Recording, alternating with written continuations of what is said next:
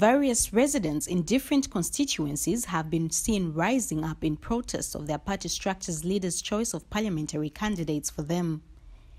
This has been seen with the likes of Jack Mwimbo of Monze constituency, who has been rejected by the residents of Monze, stating that he has not brought any development to Monze town. This time around, residents of Kafue constituency have continued chanting "No Max, no vote," protesting the MCC's choice of parliamentary candidate for them. On the 12th of May 2021, the Patriotic Front leadership did announce that the committee had sat and concluded on Kamana Joseph as their Kafue constituency parliamentary candidate.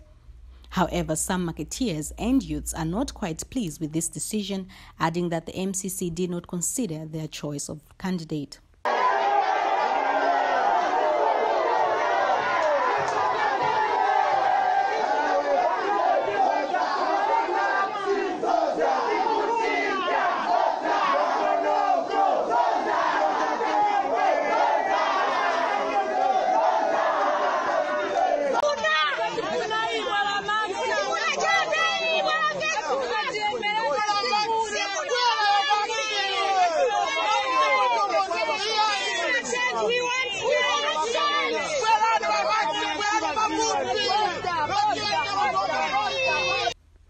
This led to some youths and Mccs marching to the Kafue Patriotic Front offices, demanding to have a dialogue with the leaders, threatening not to vote for the PF candidate that was chosen by the MCC, but instead vote for the UPND candidate if their demands are not met.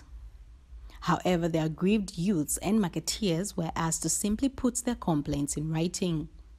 Meanwhile, Maxwell Chongu has said he will not waste his resources going in as an independent candidate, but will instead go underground after the 2021 general elections in readiness for the 2026 general elections.